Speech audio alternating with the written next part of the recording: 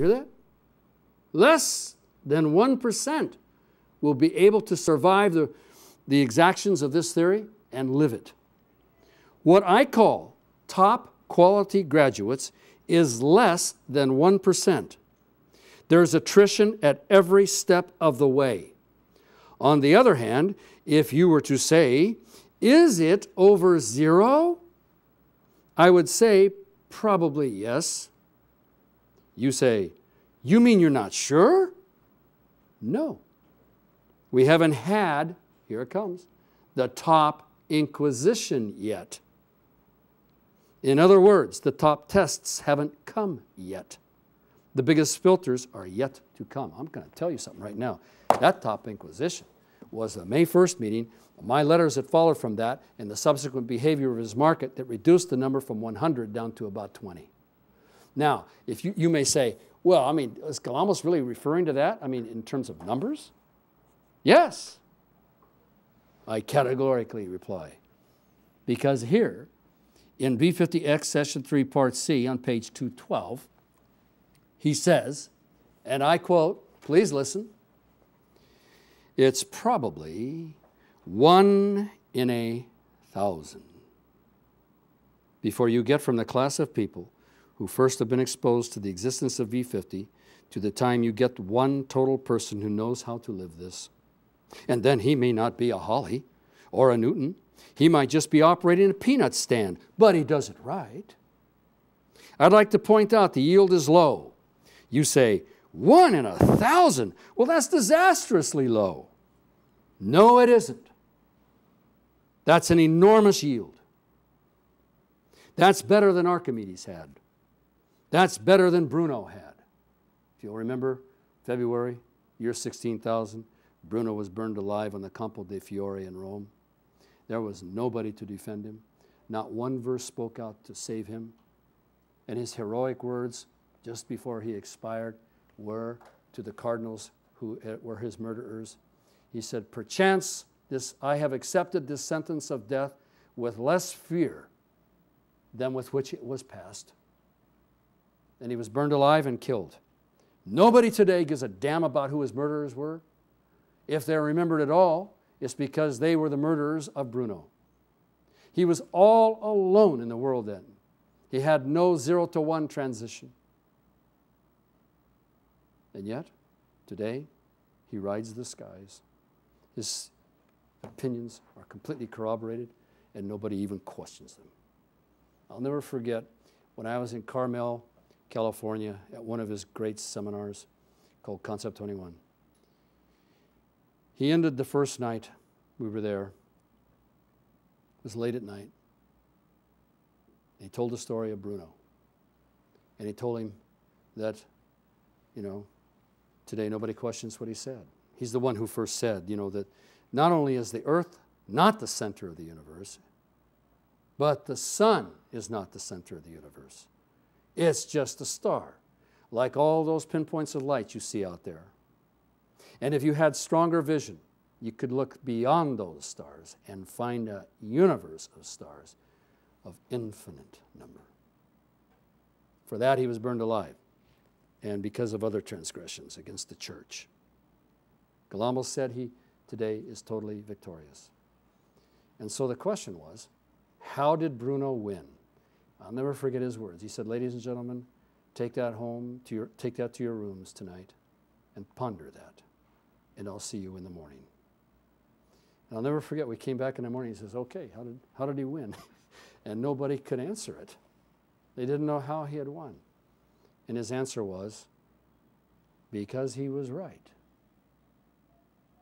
He said, ladies and gentlemen, that is a huge point. That absolute rightness is the strategy of victory. The question is, how do you know you're right on an absolute basis? And bingo, he was off to this great discussion, how do you know you're right, the scientific method, and all that. So here he is saying that to get a small number, 1 out of 1,000, is a relatively small number, but on an absolute basis is quite large.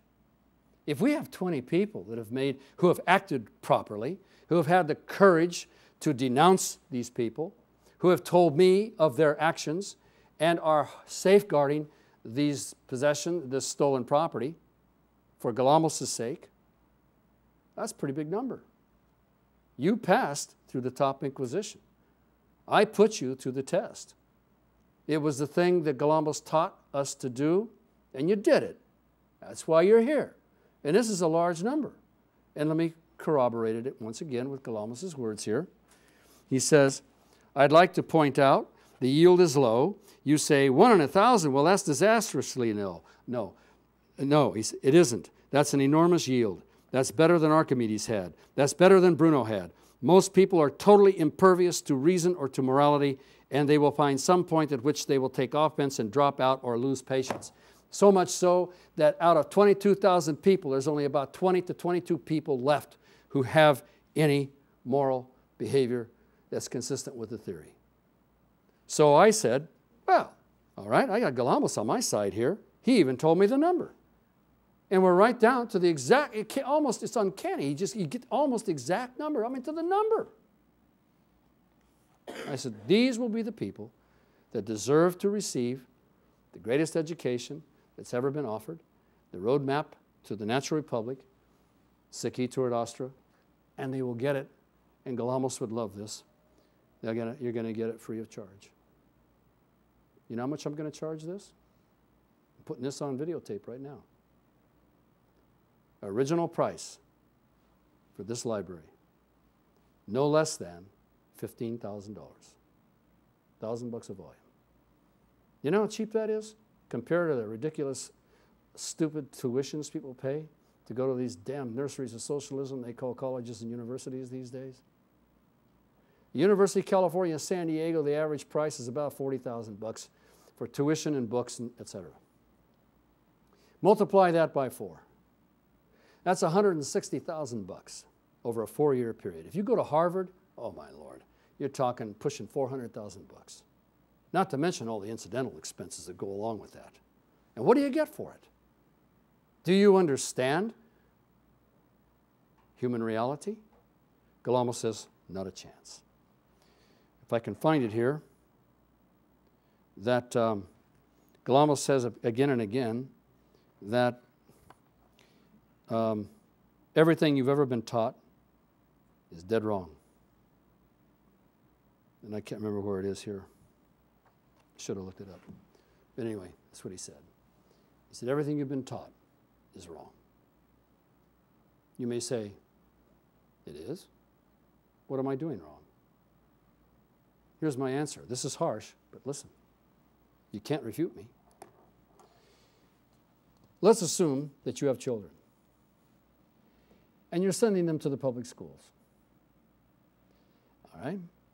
Question. Are the public schools proprietary? What's the answer? Let's hear it. Absolutely not. They're funded and directed and controlled by the state. Private schools, no better. They still teach the same damn curricula. Relativism, nihilism, dependence upon Big Brother as the state to guide your life. All right? You bring children into the world. Did they ask to be born? Not a chance. Do they have a right to expect from the parents preparation for life? Absolutely. All right?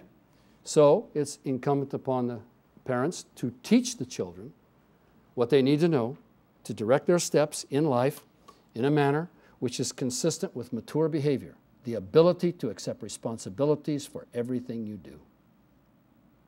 And that means to be rational and moral. If they make errors, and we all do, you have the mechanism to rectify those errors.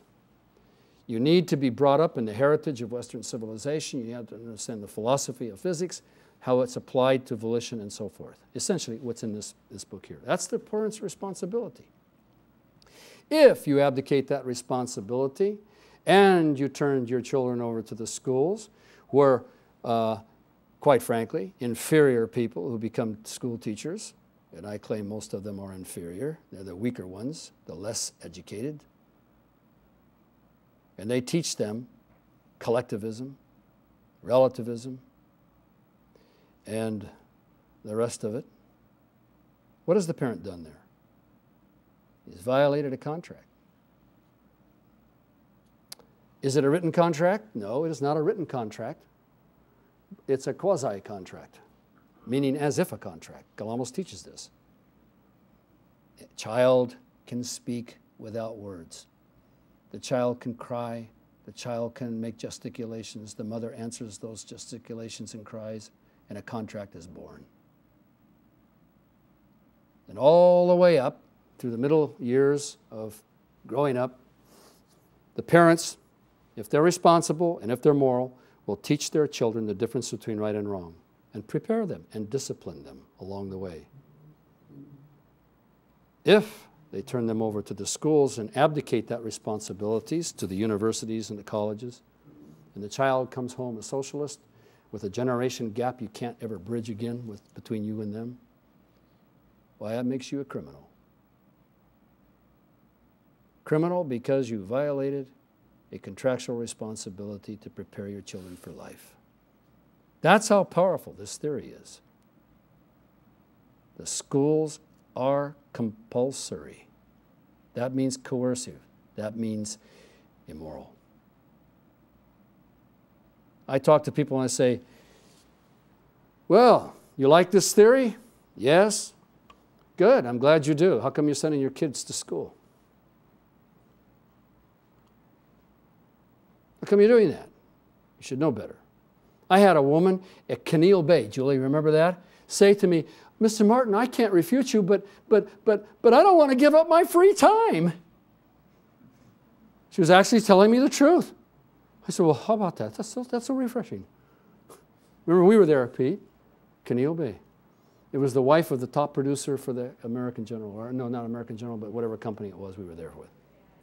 She just openly said it. Well, that would take away my free time. Your free time, my you know what. Okay. So, time goes on. I write the pamphlet, this history. It takes me almost 2 years to do. Then I took time out, and between the months of, from the 3rd of November 2001 to the 19th of January of 2002. No day interrupted. Working from 7 o'clock in the morning on the average till 11 or 12 at night.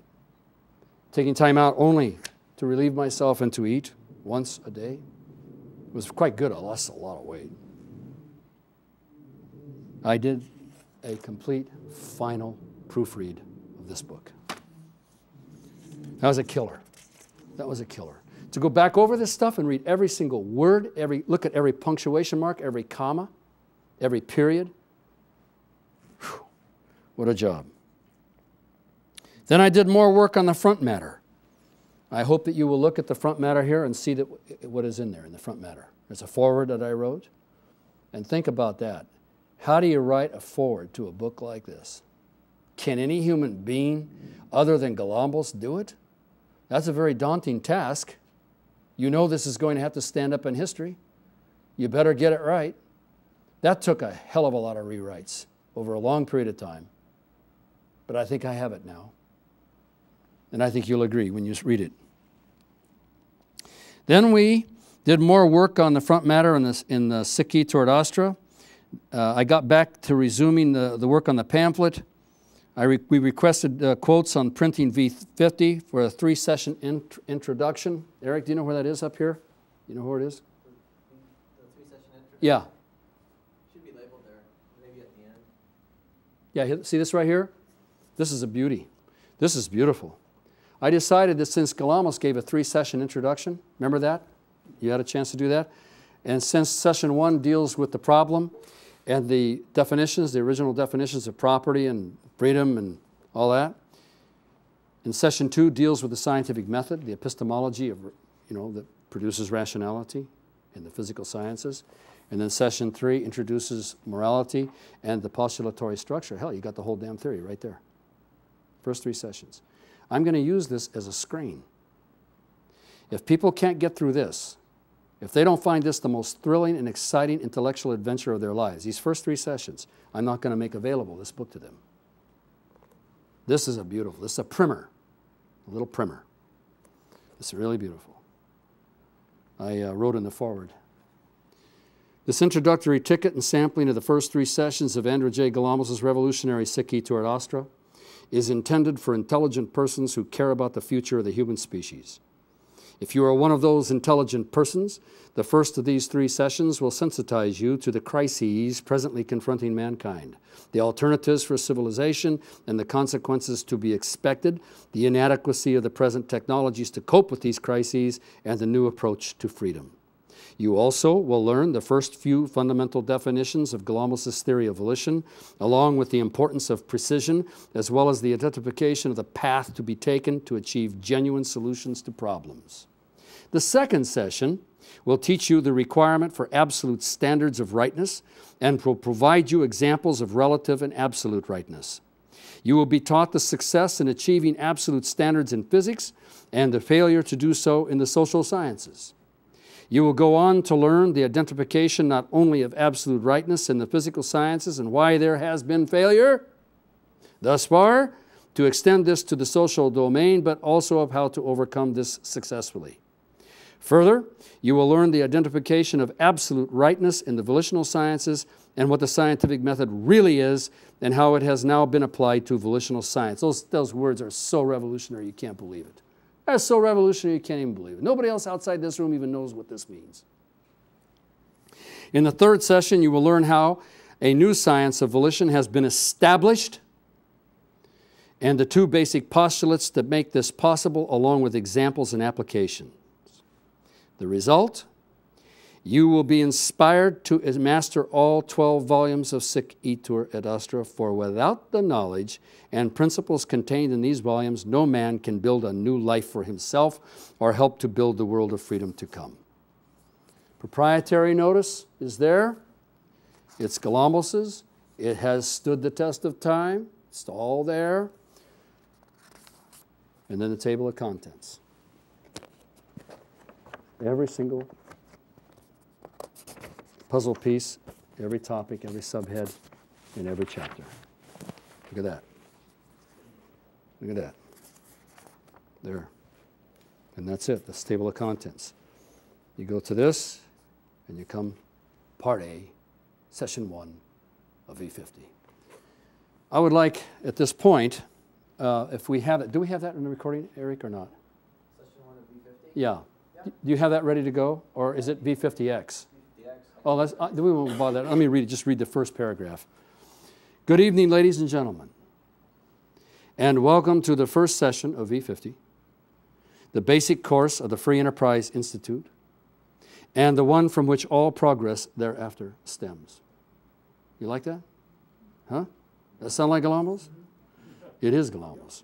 I'd like to point out that this first session may be quite different from all the others that will follow, because from my own personal standpoint, frankly, it's a very difficult session to teach. Does that sound familiar?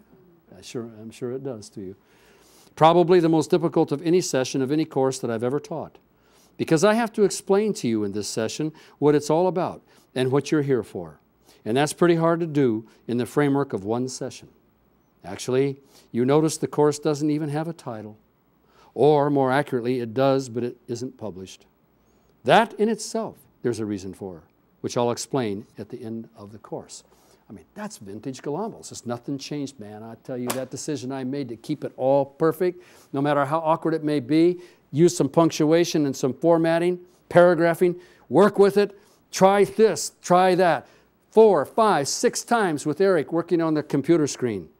And then we both agree. That's it. Leave it. Just like that. The dash works perfectly. The exclamation mark, holy moly. Oh, start a new paragraph. Use some dialogue here. Oh, that works. And gibberish, what seems to be gibberish, which isn't, all of a sudden comes into its beauty. That's what the true editing is. But I never took out any words. I never changed anything. Now you want to hear what Mrs. Galambos did? I'll read it.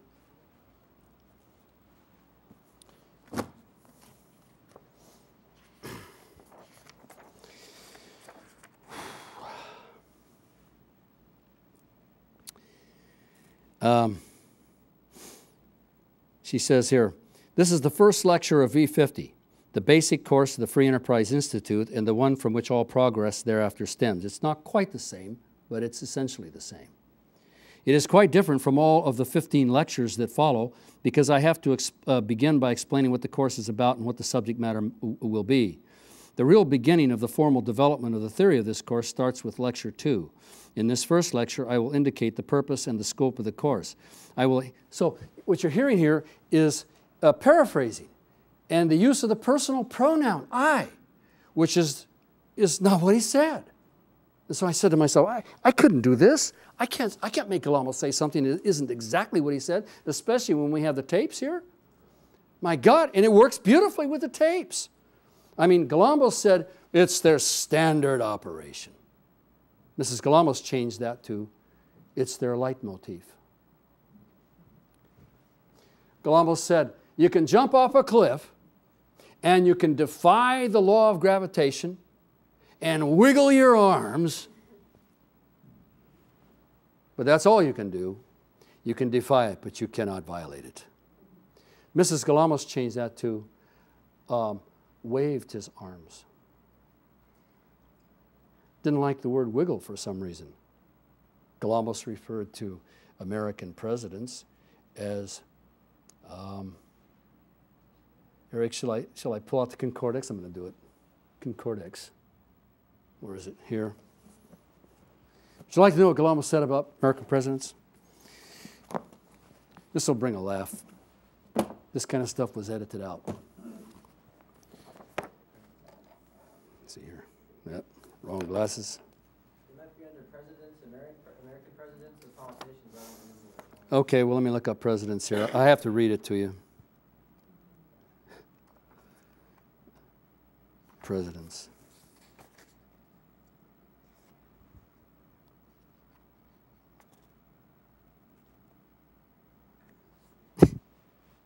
Galambos.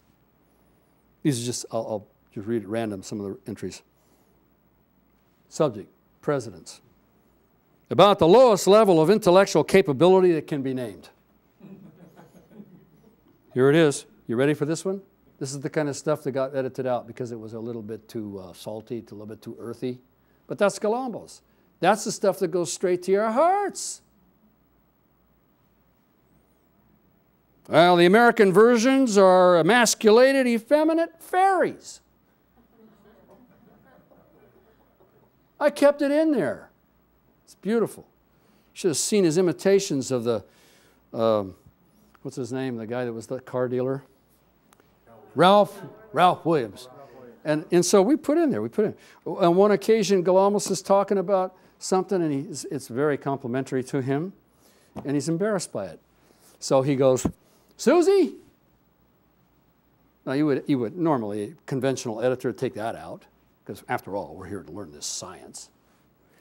Susie, come on up here. You hear shuffling of papers. So I put that ambience in there in bracketed, italicized text. Mrs. Galambos coming forward. Then you hear all the microphone being taken off and fixed on her little lapel. Then she steps forward and you hear some stuff and then she tells this great story about her husband. The upshot of which is, he was so great. The whole audience it comes apart. It's laughing so hard. Then you hear the shuffling. The thing is back on his list. I describe his wife going back, and he says, well, she said it. And it was just great. It's fantastic. And all this kind of ambience, all that stuff was taken out. The color was gone. The essence of the man was gone. And this theory here is not like learning celestial mechanics. This is not like learning chemical valencies. This is not like learning navigation. This is learning about human behavior that breaks completely from the past without violating the concept of rightness on an absolute basis. But when you say, and I'll give you a challenge that was put to me. by a couple of gentlemen. They said, Martin, you're different from anybody we've ever met before. What the hell are your basic assumptions here? I said, well, that's easy to answer. Well, what are they? I said, well, the first is the fundamental, universal, unexceptional nature of man, which is that all men live to pursue happiness. Yeah, well, so what? Everybody knows that. Oh, yeah. And the second is that all concepts of happiness, so long as they do not violate the concept of morality, are equally valid. That's it. Now, with those two assumptions, I can state that all political experiments in the history of man are wrong.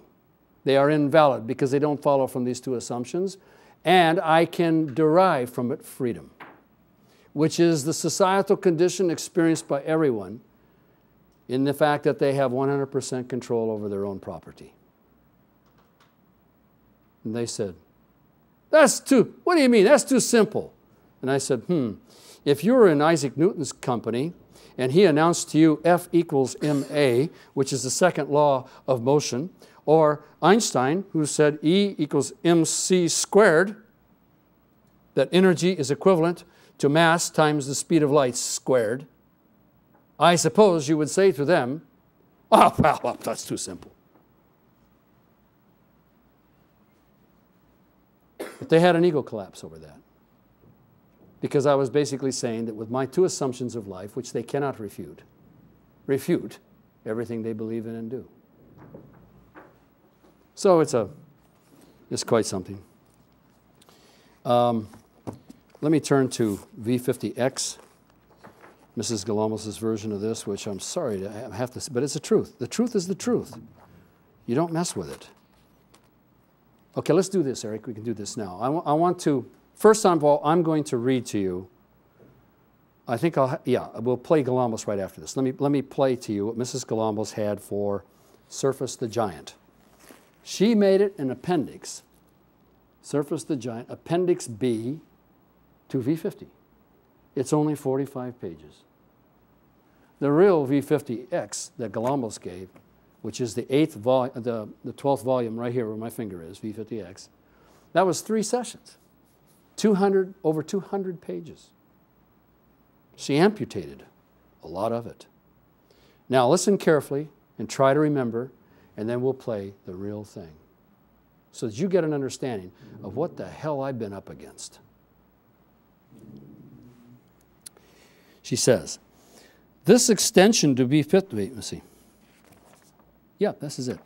She says, she's making this Galambos' words. This extension to V50 has been necessitated by it becoming apparent to me that there was a problem in the course in that there was not an adequate discussion of the second postulate of volitional science. The oversight was partially because there was so much to put into the course, and partially because it was difficult to get back to it once it had been discussed. Plus, the course was not presented in a rigorous manner in the sense that everything was derived exactly as it should be on the postulates. And I could read more. Let's let her go. Now I'm going to let you hear the master's voice and try to remember what I just read and see if there's any resemblance whatsoever to that.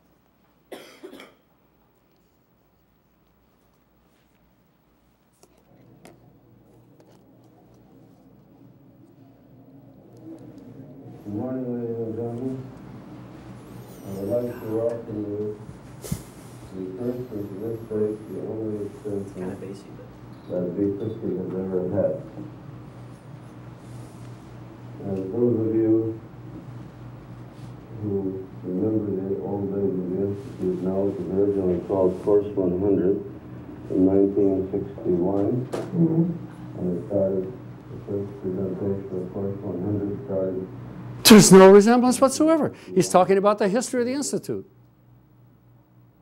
Here, turn it off, and then I'll read you this again.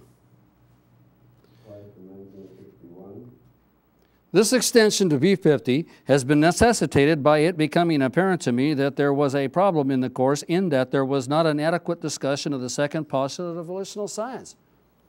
I heard something completely different from that. What'd you hear? You know? Sure. And that's personal, isn't it? How do you do this, Eric? How do you turn it on? Hit the space button, space bar. You want to play it again? Yeah. Right here? No, on the computer. No. Just stay there. Take it back to the beginning, please. The very beginning? Yeah, and then before you play it, I'm going to read this again, the first sentence. Here's what she has him saying. This discussion to V50 has been necessitated by it becoming apparent to me that there was a problem in the course in that there was not an adequate discussion of the second postulate of volitional science. Now, that's what you've heard that now 2 or 3 times. Now hear what he really says. Good morning, ladies and gentlemen.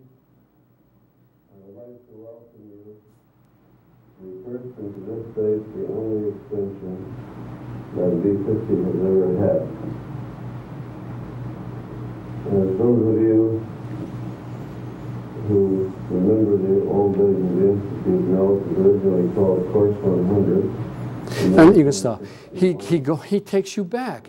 He gives you the history of his institute and all the beautiful things he did, and then he gives you why he needed to give this course. It's nothing. This is make-believe. And when I read this, I said, as much as I have liked Mrs. Galambos and was very close to her for many years,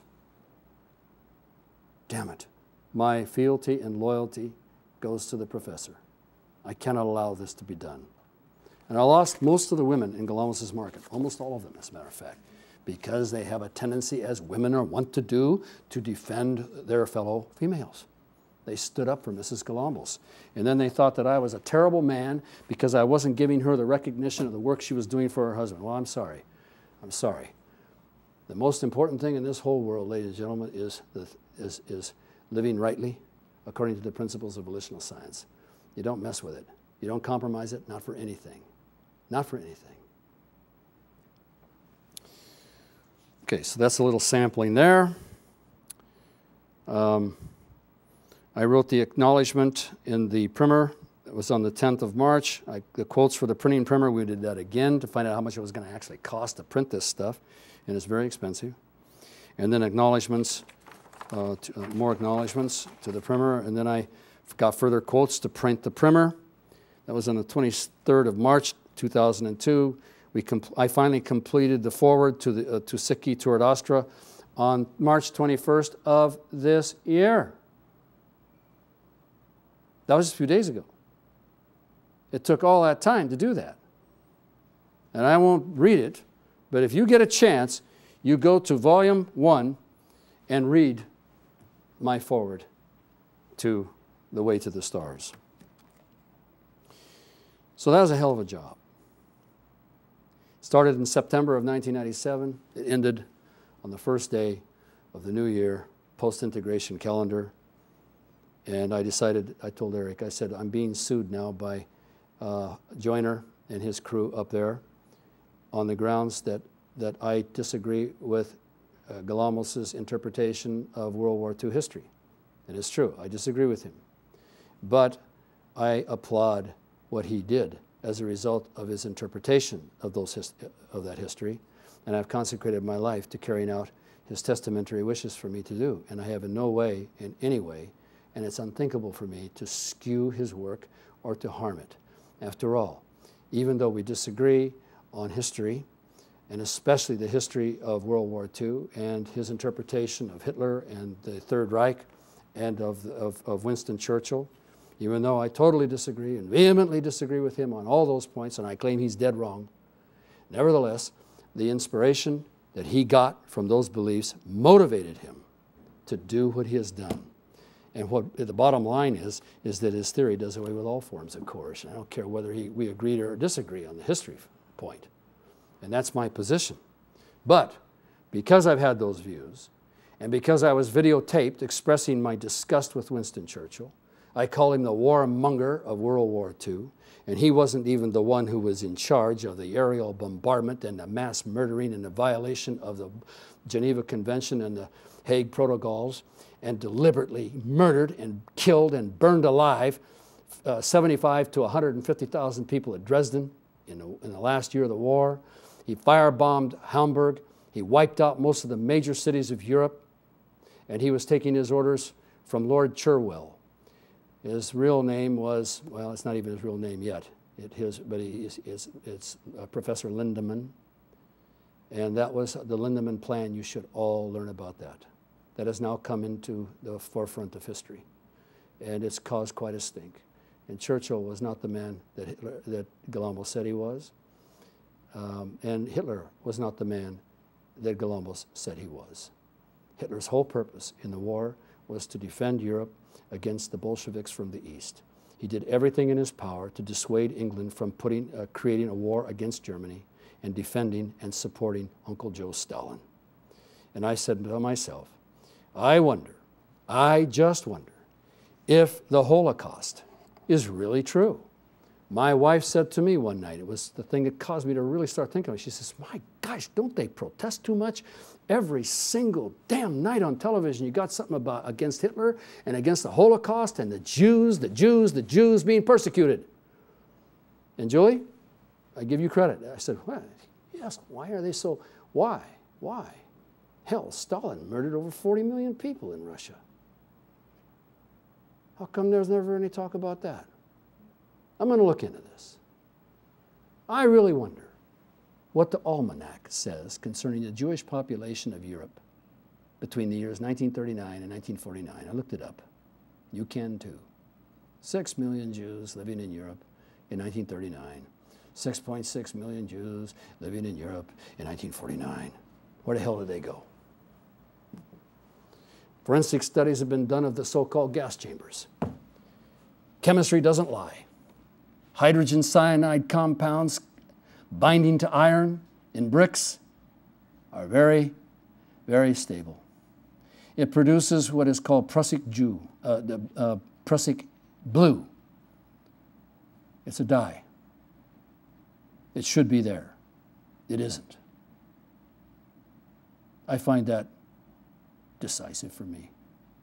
I have 23 other questions. If Galambos were alive today, with all due respect to him, I would ask him, do you really think it was 6 million Jews that were gassed to death in Germany in World War II when the Simon Wiesenthal Center and 2 different separate publications have said there were never any gassings of Jews in Germany in World War II? Now it's coming out that the whole thing is an extortion racket. So I mentioned this. I mentioned it. And I challenge anybody to show me it's otherwise.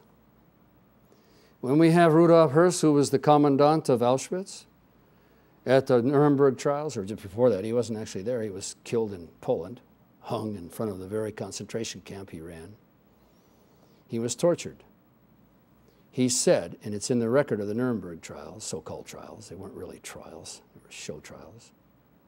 He said, yeah, sure, yeah, I killed 50,000 Jews a day. Smoking cigarettes, I helped them drag them out. We now know that that is impossible. The cyanide gas is highly volatile. It is so lethal that only after 24 hours of soaking a body that's been gassed with that stuff in water is it safe to even approach a body. 50,000 a day? Dragging the bodies out with his own hands while smoking a cigarette? What's he saying there? He who has eyes to see and ears to hear, you'll know that this has been extorted from me. And I'm letting you know it's a hoax. CIA photographs released in 1979 show that the aerial photographs of Auschwitz, just to name one of the concentration camps, show no smoke from the notorious chimney, number one, And number two, no coke piles. It takes a lot of heat to reduce a body. I got two clients, former clients, because I'm no longer in the business, who are morticians. I asked them, I says, how long does it take to reduce a body to ash? He said, well, there's no ash. You must know that, Mr. Martin. I said, no ash? Why not?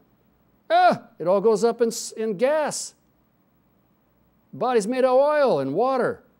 It gets heated out, goes out in gas. What's left is shards of bone, which we put in plastic churners and produce into what we euphemistically call ash. That if you ever picked up an urn, it's heavy as hell. It's bone. He says it takes 109 minutes on the average to reduce a body to, quote, ash, unquote. I said, really? So I went to my other mortician client. First one was Chuck Kern, Dr. Orr. And the second one was a man in Corona. And I said to him, I says, how long does it take to reduce a body? He says, you want to see? Come on. So I go down in the basement. Oh, my goodness. And there was a body in there. Big cremation furnace was going. And he said, yeah, when we get done, he says, look in there, you'll see. You know, there's a window. And the body had already been reduced. And by the way, if you're ever going by a mortuary and you smell cooking turkey, it smells just like turkey being cooked. That's the vapors that are coming up out of the chimney. Throw a little macabre humor into this meeting. But it's true. That's what it was. They were reducing a body. And he told me the same thing. He says, unless you get a fatty. If you get a fatty, he says, you don't dare take the temperature up the way we do with normal people because of all that fat. He says, you get that temperature rising up, you know, a bell curve going up, you get up to about 800 degrees Fahrenheit, and if you're a fatty, they'll ignite, and you have a flame out. And I said, a flame out? He says, yeah, especially if it's at night. People see these flames leaping out of our chimneys. It's a scandal. It happened in Medford, Oregon one night, and everybody knew what it was. So we were very careful about that. Then I said, well, how do you get around it? He says, well, we take it up about 800 degrees and shut the thing off. So it goes back down again. Then you raise it up again. It takes twice as long, or I think twice as long, and then you can finally reduce a fatty. Now, what am I saying here? 6 million Jews gassed and reduced to ash in the crematoria of the concentration camps of World War II. Think about it. Use your heads here. 6 million. Do you know how many crematoria they had? I forget the exact number. It's a finite number, and we all know what the number is. We can get that information. And you put in 109 minutes. Then you got to remove the so-called ash. Then you got to reheat the thing. That takes a hell of a lot of fuel. Germany did not have oil. They did not have gas. Coal won't do it. You had to have coke. The aerial photographs said you'd have to have huge piles of coke at these concentration camps at the heat of the time when they were supposed to be murdering all these Jews. And when there's no, and the aerial photographs show nothing. Nothing. With peronoistra, or perestroika, or whatever they call it, and glasnost, they released, finally, the records that were kept at Auschwitz. You know how many people died there? The records show 74,000.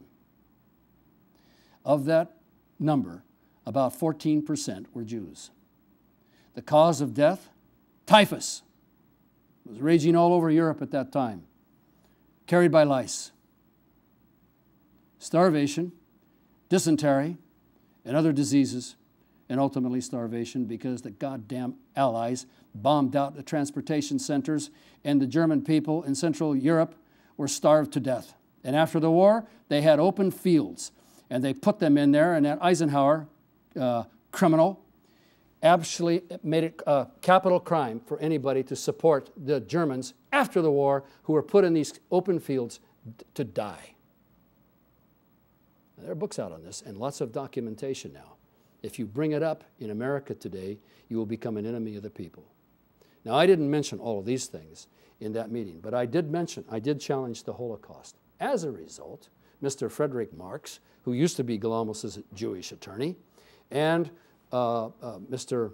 Joyner, and about I don't know, 8 or 10 people in his theory have put declarations out, and they say, I'm an enemy of the people, I'm a Holocaust denier, I'm a Hitler worshiper, and therefore not fit to do the work for Galambos. And therefore they're trying to get me removed, and they're going to do it. If they succeed, they will reconstitute his trust again, and they will produce what is called a board of trustees consisting of 5 members. If that isn't a committee, I don't know what is. And they will decide by, and they say it in the petition, which I have up here, they'll decide by majority vote who shall be the new literary executor, since William Martin is a man who obviously is dangerous to Galambos' theory. They don't know that I'm done. Only you know. I'm finished, and it's all preserved. And I never took out any of Galambos' vituperation against Hitler. And he has got some choice comments about Hitler, believe me, boy, all the way through the book. And I'm glad he felt that way. And I'll tell you why I am glad he felt that way, even though I totally disagree. Because it motivated him to create a world in which Hitlers could never rise to power. Beautiful. There's the paradox of it. There's the irony of it. It's beautiful. So I have a clean conscience. And who taught me to do this? Galambos himself. He taught me the scientific method. There's 3 questions you should ask in everything you do in your life. Just 3, just 3. I took my daughter to see a movie called Braveheart. Supposed to be a big, famous movie. I go there, I get up, and I walk out after 10 minutes. And she said, why are we leaving, Dad? And I said, don't you understand yet, honey? Don't you understand that you have to ask 3 questions in everything you do? Is it true? Is it valid? Is it moral? That movie was immoral, it was invalid, and it was untrue. Do you know who kicked the Jews out of England? You know who it was? And do you know when? Anybody know? When? Edward I. Yes. What was his nickname? Longshanks. He was how tall? Roughly 6'6". He was a hell of a warrior. One of the greatest kings in history. His people came to him in 1287. And they said, we can't stand these Jews. They steal from us. They're swindlers. They're unassimilable. We must get them out of here. And Edward says no. He says, just put them on probation. It's not my opinion here, ladies and gentlemen. You can look this up and read it for yourself, which you probably won't do out of habit. But I'm going to tell you, it sure would be an interesting, exhilarating, thrilling experience for you to do what I'm suggesting. Go look up your history book. You'll find out that Longshanks tried to do justice for the Jews if he could, but they didn't do it. He said, here's what he told them. He says, okay, no more of this goldsmithing and money business. No more usury. We'll make crown lands available to you, and you can work like the rest of us and learn how to farm. Well, they wouldn't do it. So in 1290, he kicked them out, 4,000 of them, put them on ships and sent them to France.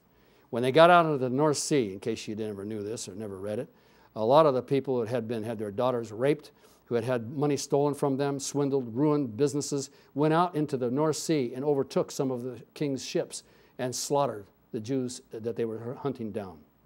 They got kicked out of France in 1306 by King Philip II or Charles II.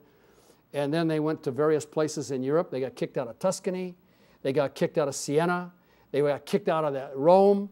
And finally in 1492, Ferdinand and Isabel said, we've had enough of these people. They're going, and it's on penalty of death if they don't get out of here. On August the 3rd of 1492, the king and the queen sent them out. And they said, you can stay if you'll convert to Catholicism. Those who did were called conversos, but the Spanish called them marranos, which means pigs. They hated them. And you know what happened? Would you like to know what happened?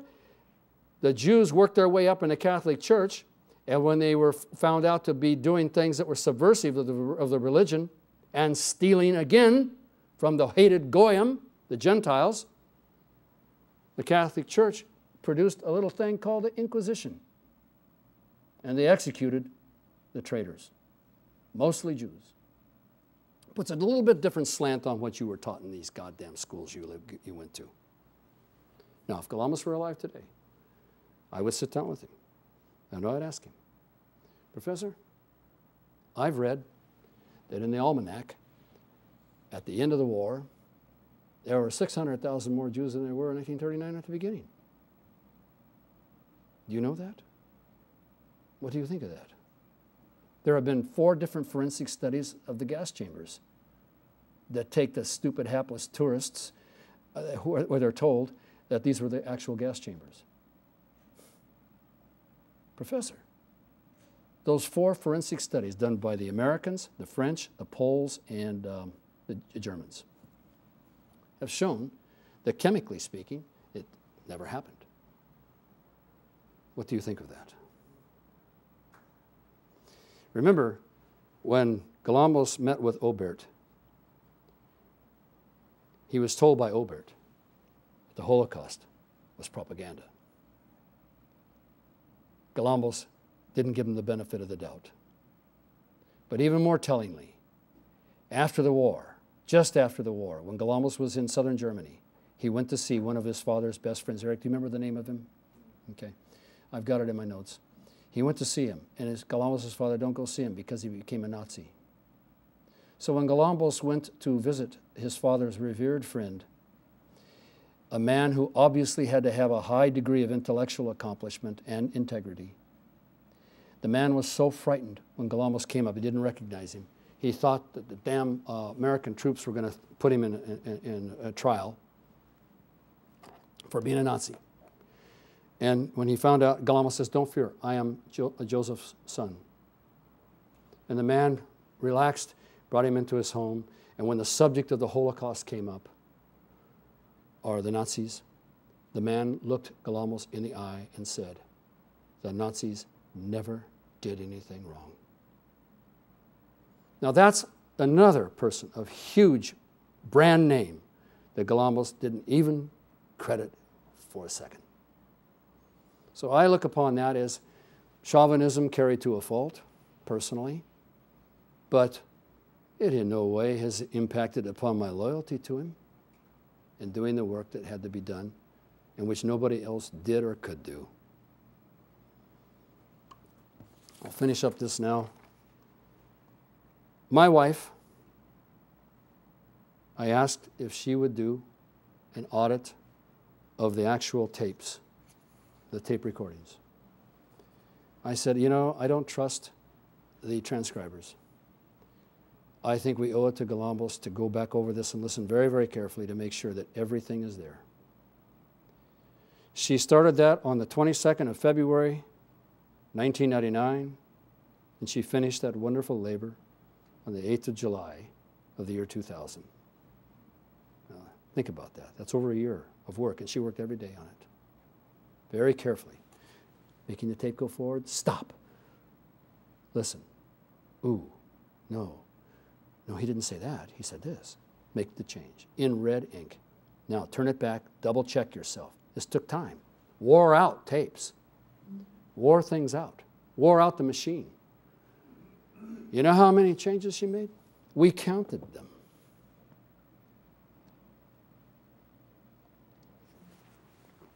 Anybody want to make a try?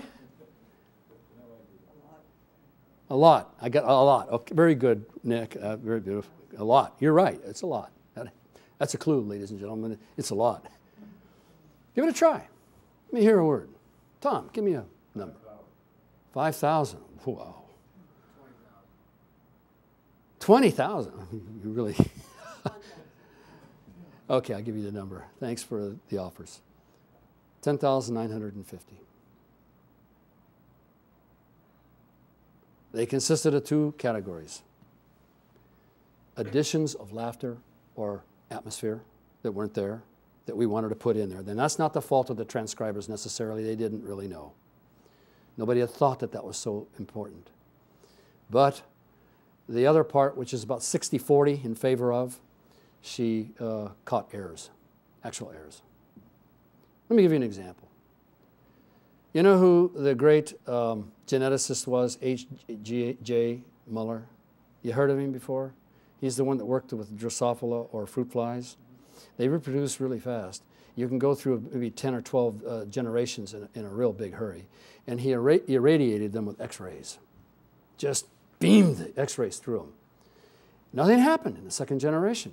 The genes were still good. The female eggs were okay. The sperm was fine. Next generation, everything fine. Perfect little flies. Fourth generation, perfect flies. Fifth generation, same. Sixth, seventh, eighth, ninth, 10th, 11th, all the same. No harm. 12th generation, the baby flies came out as monsters.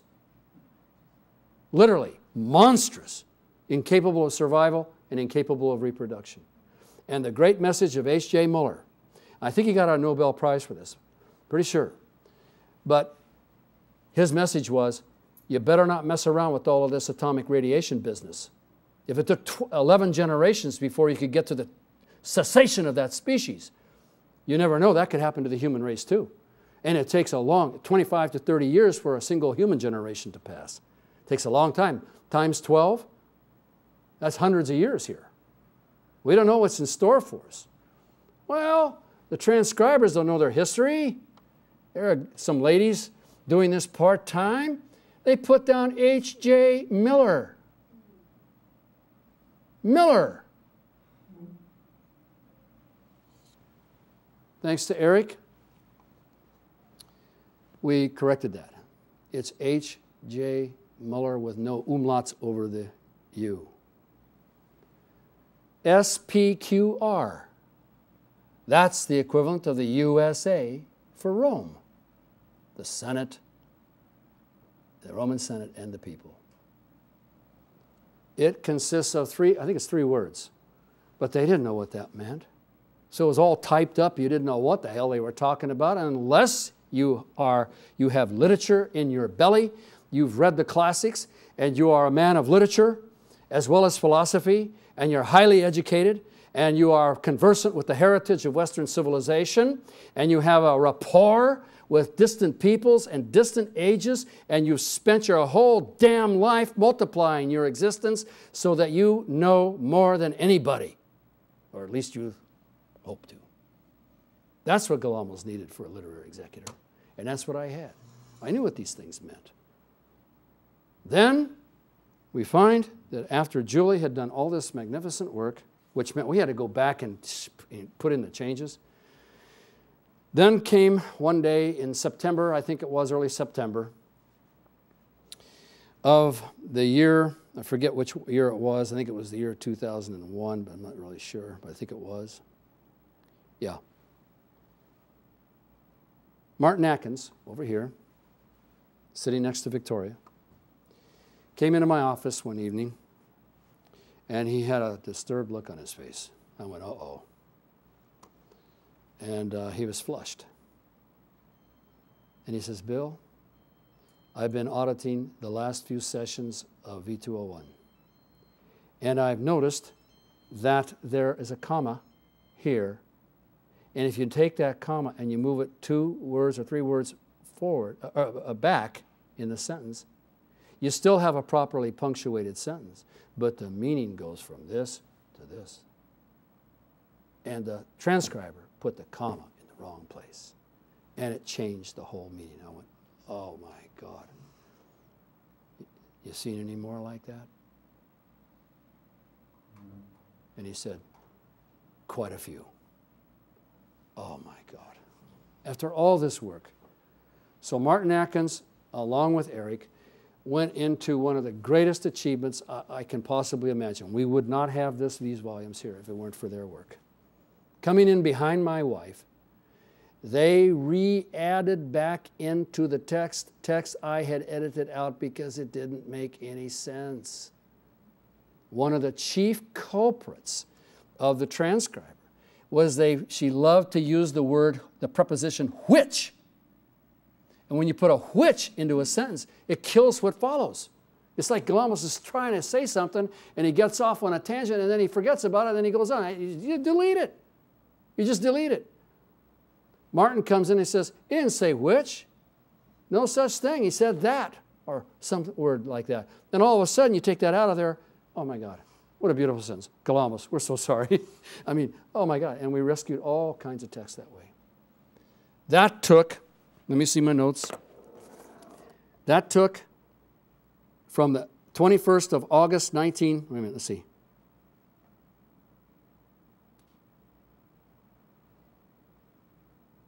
Yeah, the 21st of August, 1999. No, that's indexing.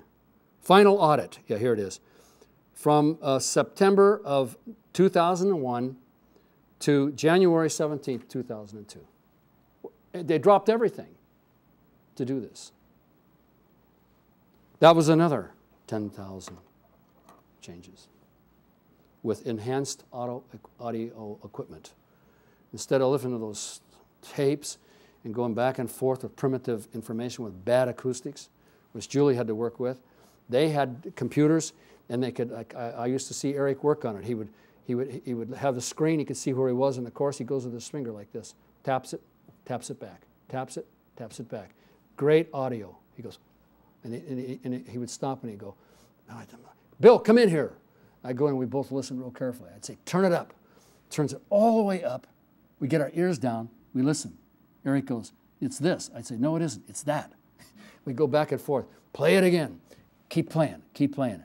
And then I would stop, take time out, read the context. Well, what would it be? What's the probability of favoring me versus you, Eric, or you facing me? Play it again. Oh, then it became clear. And then we heard it, and we changed it, and we salvaged another paragraph, or another sentence, or another fragment of a sentence. And this took hours and hours and days of total dedication. I told Eric, I says, this is what Galambos was looking for.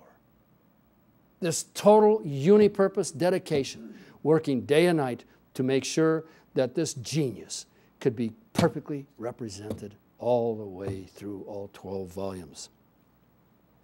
So then we have that final proofread, and then the further indexing, and Eric did all of the indexing for V201, all 8 sessions. He did it once while he was gone in another country. When he came back, I was already indexing V50 and V50X. And I said, this is crap. I don't know, this is no good. I gotta do better than this. So I said, scrap it. And I go back and I start again. And I say, okay, now Galambos is talking about freedom right here. Now, how'd he put it? It's in that text. Well, hell, why don't I just quote that right there? And we'll incorporate that into the Concordex. And I went, oh my God, I've just made a discovery.